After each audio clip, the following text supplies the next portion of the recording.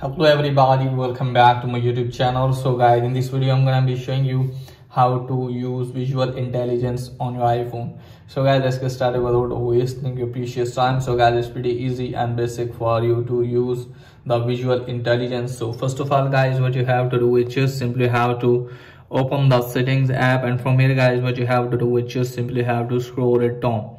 Now you can find general tab on that, and from here guys, go to software update and just simply have to make sure that if you have updated your device to the iOS 18.1. so just simply have to install iOS 18.1 official update, and after that guys, what you have to do is just simply have to go back and just simply have to go to the settings and make sure that if Apple Intelligence and Siri is available here.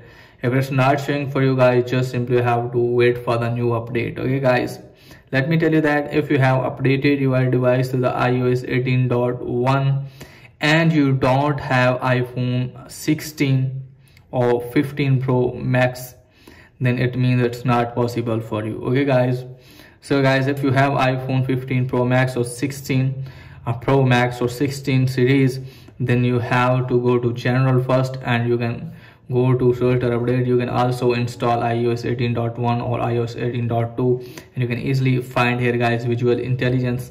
So guys, you can find here Apple Intelligence and Siri. Just simply have to tap on that and just simply have to turn on Apple Intelligence and Siri.